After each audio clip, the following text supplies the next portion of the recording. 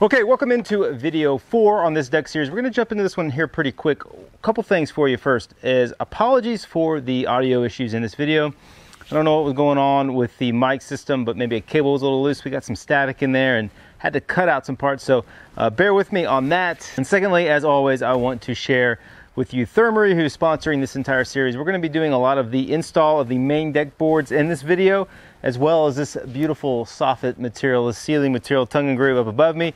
Also, you might notice there's lights set up now, so those are going in as well. Those are provided by Decor, which I'm going to talk more about in this video as well. So let's just jump right in and get started on this video.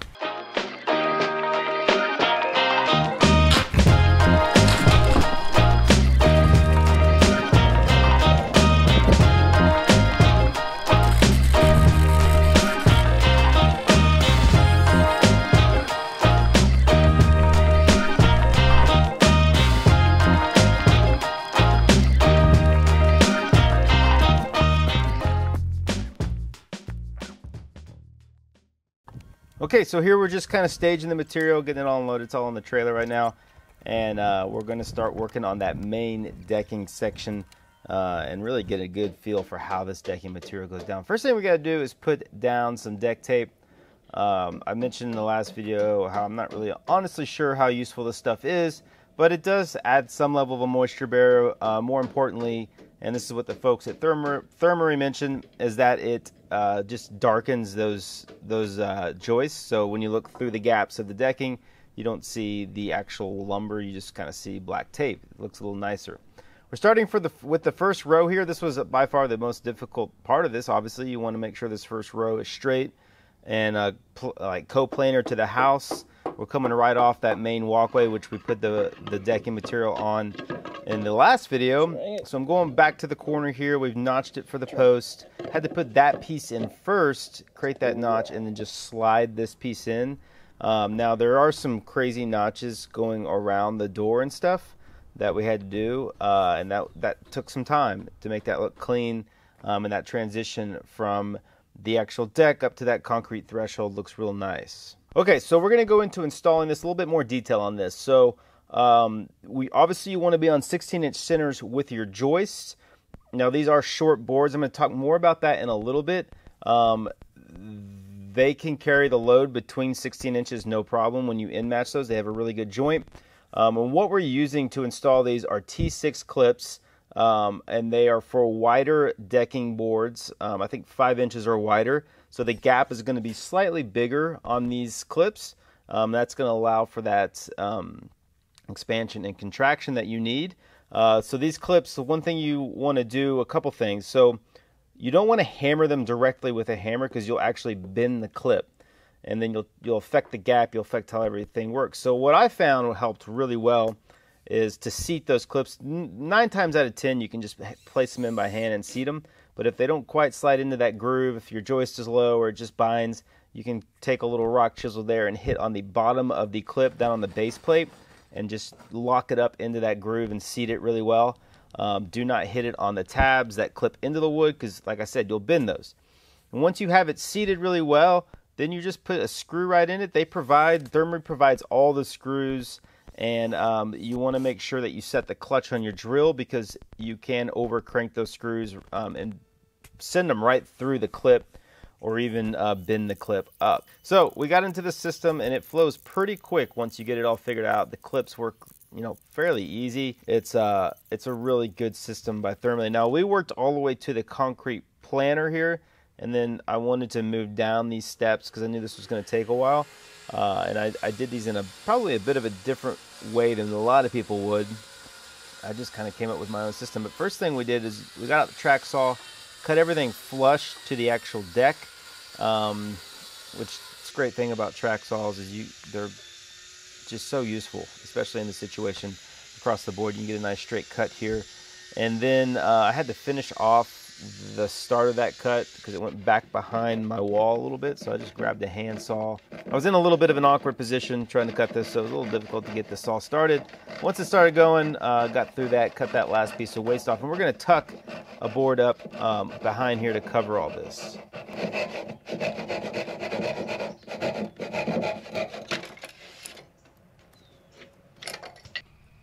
Okay, so I went ahead and went down and started the tread.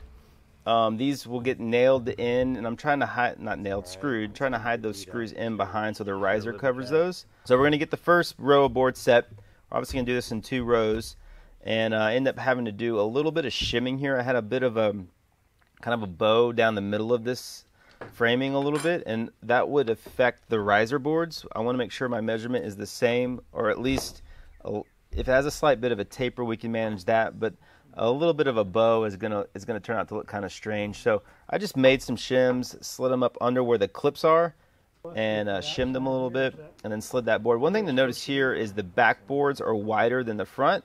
That's because we're going to put our risers on top of those back boards, and once we do that, we'll lose 3/4, and the widths will actually match at that point. So I went ahead and went down to the bottom deck surface here, this little mini deck, and started adding some rows in there to get that started. And now I'm going to come back and start working on riser boards. And we did have a little bit of an issue with this bottom deck as well. There was kind of a bow, and two of those joists were a little low. You can kind of see from this shot, it's not easy, but we put like a shim board in to kind of try to level it out. That's one thing about framing, is if your frame's a little bit off, it can mess up all this stair transitions and all the skirting and make things kind of look off. So I'm trying really hard, probably being over perfectionist in my furniture mind, to get things level and look clean and just get it right. Okay, so as my dad kind of continues getting that bottom deck done, I'm going to start working on risers. You see I'm putting that first row in. I went ahead and set that row, and now I'm going to come put a top board, and this is a full length board here to make things easier. I'll just set that and scribe it. In this particular case, it was a straight cut, but it was a taper, so I think it was like an 1/8 inch change from one end to the next, which, you know, that's okay. That's not a big deal, but like I said earlier, if it had a bow in it or something, I think your eye could catch that. So if I have to cut a taper, it's fairly easy to do on the bandsaw. You're not going to get a perfectly straight cut, but I'm going to leave a little bit of material on here when I cut it, and then we'll send it through the joiner to clean up that cut, straighten it, and then even after that, even off the joiner, you have some mill marks that aren't very attractive, especially if you feed it really fast. It kind of leaves these little ridges on the edge of the board. So I just took it over to the bench since I can and busted out my smoothing plane and a couple quick passes, and it's just a perfect mirror finish that matches the face. It looks nice and clean. I also put a round over on the front edge, which I don't think I showed in the video, but I think we put like a 1/8 round over just to ease that edge. If you leave that edge crisp, it's just, you know, it's a stair tread. It's a riser, so not a tread, but a riser. You're going to step right on that edge and break it, so you want to round it over. Nice, clean footed. I think it looks cool, this way that terminated those boards into that. I know a lot of decks get built this way, but I didn't really look at anything. I just thought this is how I want to do it, and did it, and I think it came out looking pretty dang good. Mayor, stop, bud. Now I've had a constant battle keeping my dog off the deck. Mayor drives me crazy. He just gets up there and he'll see a deer or something, just go into a full sprint off of my deck and just scratch it all up. All right, so once the risers are all cut, we're going to screw these in just the same, using the same system Thermery provided. This really cool little countersink bit. I want to make sure those holes are all nice and cleanly paired and spaced out. Just looks nice. We will plug them, so they're going to pretty much be hidden, but even when they're plugged, you can kind of see them. So, okay, so we move down to the next stair tread. We're doing the same process. This is actually, the material we're using is actually the Soffit material. So it just worked out the widths to make 2 boards. They're ripped down a little bit, and that's good because we needed to take the tongue and the groove off. But this is the same material we're going to use here shortly in this video on the Soffit. And this was a straight cut. There was no taper to it, so I can just set a fence on my table saw and rip it out and clean up the saw cut and put it in place.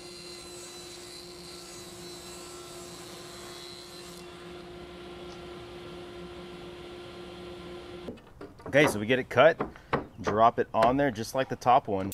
Once we get all these screws in, I'm going to go ahead and you'll see how we fill these. So cool thing about this too is you don't have to make the plugs. They provide all the matching plugs, and you don't have to shave them down either, which is super helpful. If you ever use plugs, a lot of times you leave them proud and you'll chisel them down or sand them down.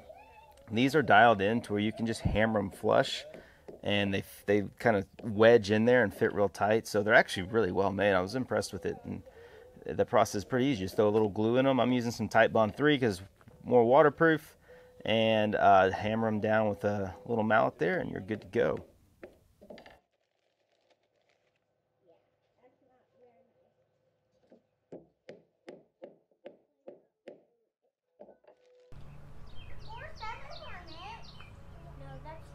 So with the risers and treads done for the stairs, we move back to the main deck. I want to talk a little bit about Thermary's exclusive JEM technology. So it's a joinery end match. They have this really cool joint that they cut on these boards that allow them to come together and be pretty dang strong. So they can span between joists, between 16-inch centers. They could probably span more than 16 inches, but obviously your standard spacing is going to be 16 inches.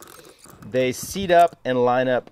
I didn't have an issue. That's one thing I can say about Thermary is the milling on this wood was accurate across all the pieces. So I didn't put any pieces together that were off in any way. They weren't out of level. So there's obviously a really good thought into their quality control, into their process, and how they mill these boards.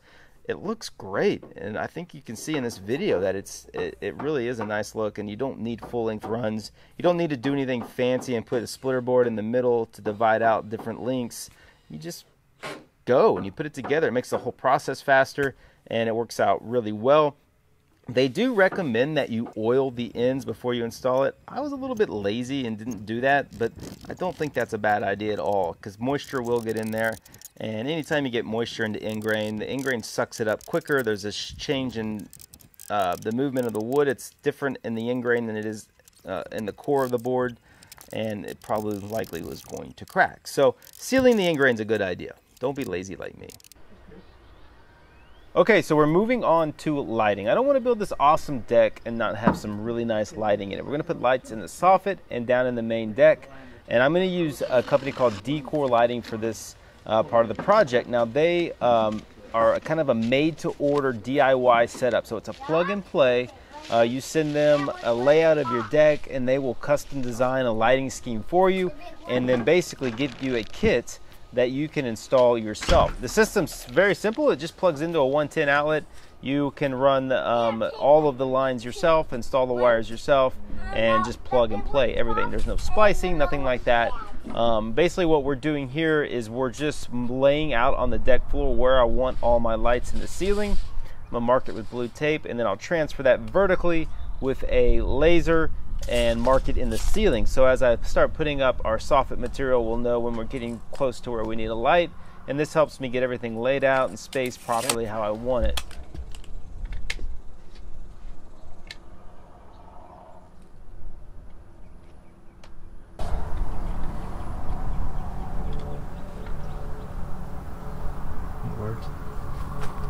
Yeah, you can see it.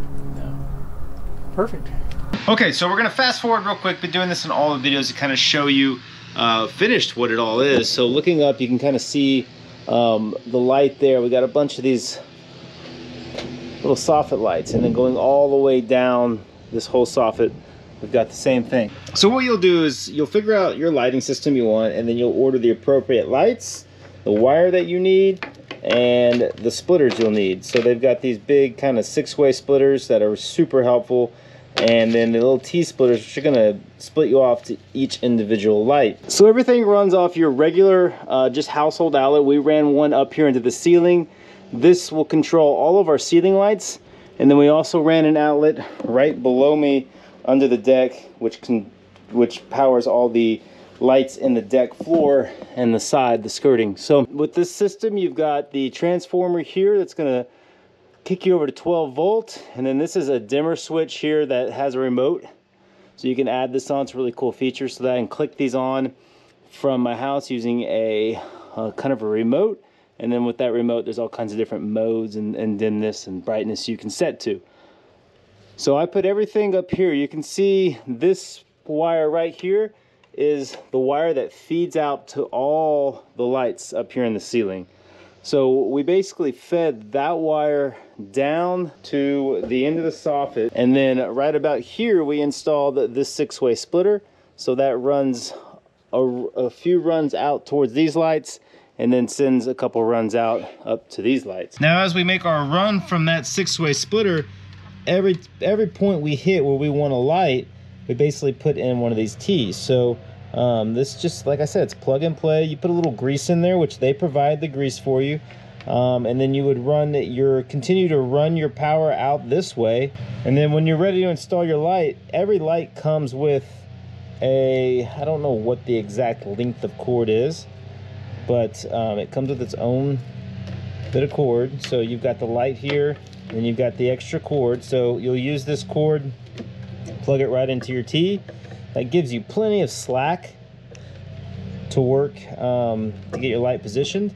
And then you can mount your light in the ceiling and then come in and plug your light in, and then you got power. One thing I would recommend that I learned the hard way is when you plug your light directly in here, it might be a good idea to wrap that in duct tape. When you have to pull these lights up out of the ceiling and pull down on them, if this light cable gets caught up in your ceiling and you pull it loose like that, now you got a cable stuck up in your ceiling that you got to try to dig out. Basically, to this point in the video, what we've done is we've run all the wire down. We basically made a big loop down, put T's at every light just like I showed you, and then came back and kind of ended here.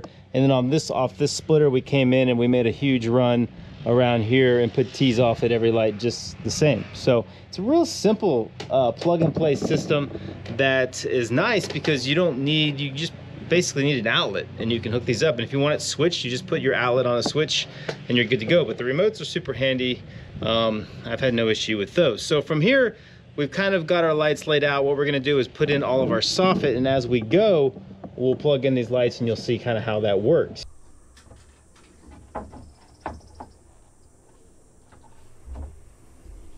Okay, so the first part with this soffit is the first row. It's always the most difficult.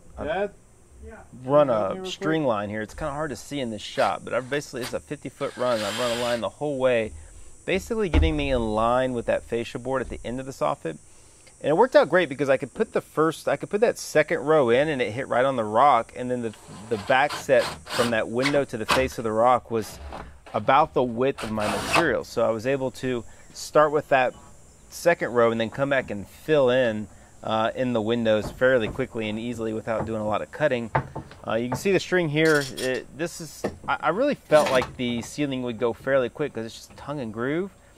But things get a lot more complicated when you're working above your head and you're reaching up and you're on ladders, and this process proved to be a little bit tedious and slow. Here I wouldn't hit this material with a metal hammer. Thermally modified wood is very brittle, and I learned this the hard way. I actually wasted a few boards doing that. Finally, I got a little block that matched the end cut, and I could put it in there and tap it and seat it. Because what you're doing is you've got that same thing on the deck floor. These two ends are meeting with a really nice joint, but you got to kind of tap it to seat it together. And if you don't tap it, a lot of times you'll have a slight gap there where those two boards come together. This was a bit of an odd space at the very end of this first run. I had to fill in kind of with these little pieces. It was a little bit weird. You can see how my hands and arms have turned black from cutting this material. It's just that dust from the thermally modified wood has just coated my arms. Okay, so after all this wiring, started putting up the paneling. We're finally to a point where we can put our first light in, which is pretty exciting. So we marked out on the deck on our spot, and I got my little dot laser on there. Unfortunately, with my luck, that hits right on a seam. I mean, dead middle. So we're gonna move this one over to center it on this board and just do it that way. Nothing to worry about.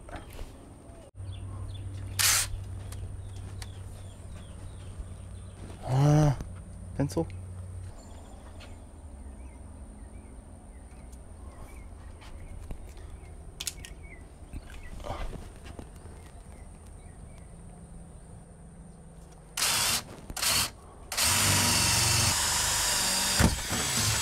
Now each light you get comes with the light, little cover, and the trim. And then you got this long cord, which is handy because this is what we're gonna hook in right now and hang it through our hole. And then we can set this in and push our light up in there. Pop this dude in.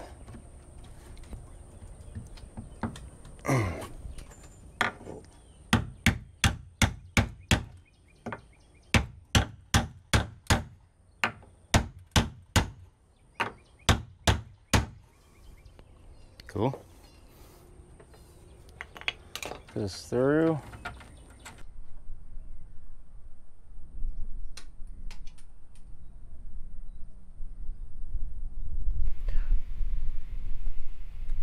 Okay, so once we get the trim piece set, we can plug the light right in and then push it up into the trim. And it's got this nice little cover that makes it look nice and clean.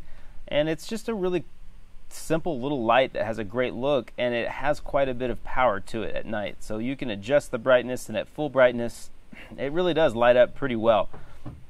So this will give you a closer view of how we're screwing in these boards. I talked earlier about how we go through the tongue. You can see you kind of just go at a 45-degree angle. One thing you got to be real careful is you can't drive the screw in too hard. This is thermally modified wood. It's brittle, and you'll split the tongue almost every time. So you got to kind of take it easy, set the clutch, and go slowly. And you can bury the head of it. This is really small kind of trim screws. You can just bury the head of those right into the tongue. So you're starting to see here just how nice this material looks. It's really bringing a lot more to this house, having in the soffit as well as in the deck. Before we just had plywood up there that was painted. So this is just a much more custom feel with real, just beautiful wood up there. It is a long process, and it did create a lot more work, but I think it's worth the effort to get this look out of it.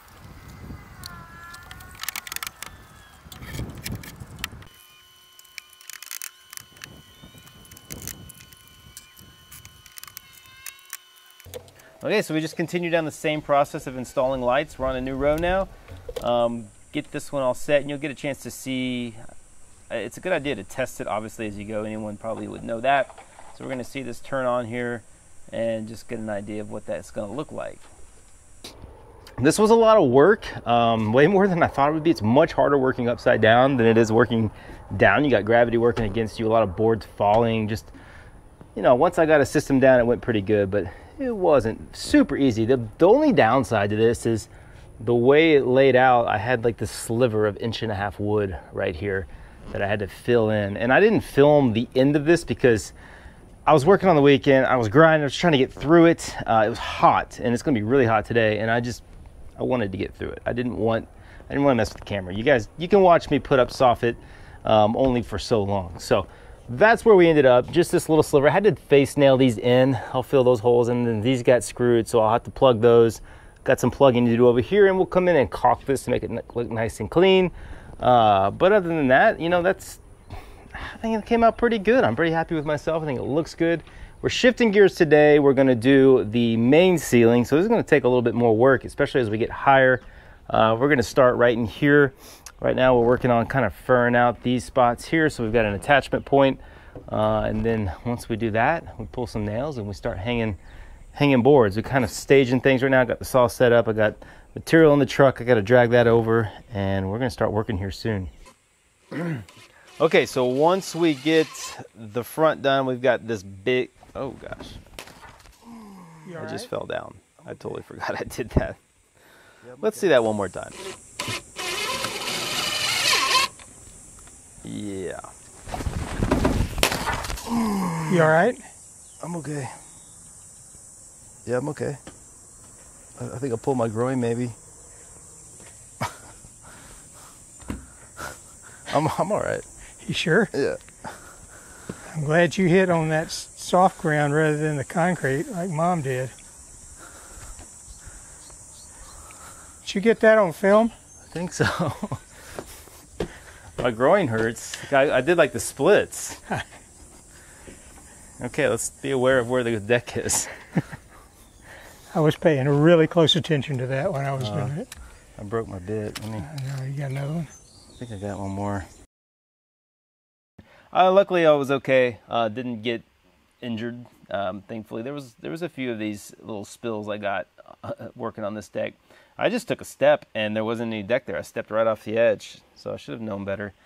But we're back on the main ceiling now. We've got a lot to do here, and this is the same process. So I don't want to bore you with hours of putting up soffit material. Everything's the same. We're going to lay the soffit with the screw through the tongue. We're going to put lights in as we go, and it's honestly going to start to transform this deck, especially once we get it lit up at night. It just looks amazing.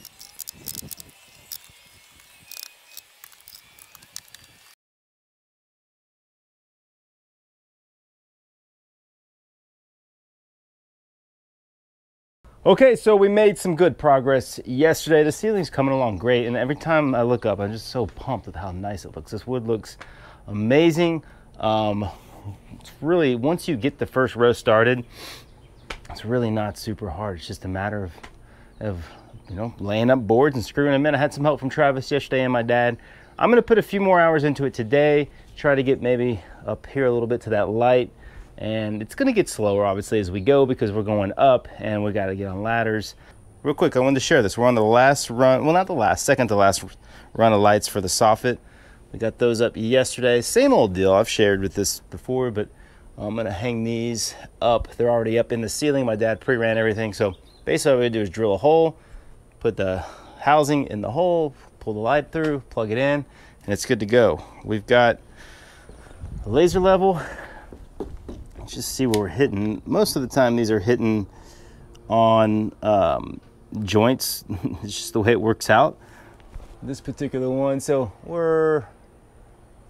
we got to make the decision if we want to. I think we'll just come over this way.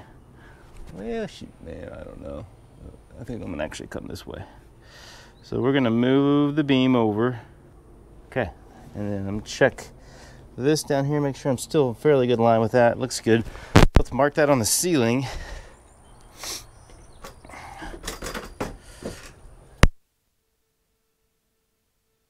Gonna come in right about here. That's probably more where we want to be. So we'll drill a hole there, pull our light through. We'll do the next one. Push it now. That one?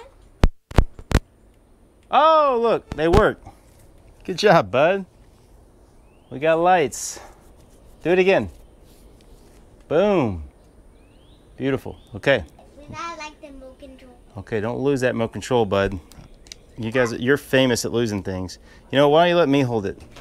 There we go. Okay, thanks. You're being a great helper, bud. Thank you. I like that circle. Yep. Okay, that's going to be it for this video. Appreciate you guys tuning in. Remember, you can support the channel by getting merchandise from me or even join on Patreon. That's always helpful. We got a lot accomplished in this video. We got all of the thermary decking down, minus this little area here. We got the soffit done for the most part. And next, what we'll be doing is putting the framing out for the skirting around the side of the deck. And then we'll put that last bit of thermary material on for that skirting. Really cool feature in that is it has a nice like 1/4 inch gap reveal all the way around that whole skirting. So it looks pretty clean looking. So as always, appreciate you guys tuning in. Leave a comment, let me know what you think, and we'll see you next time.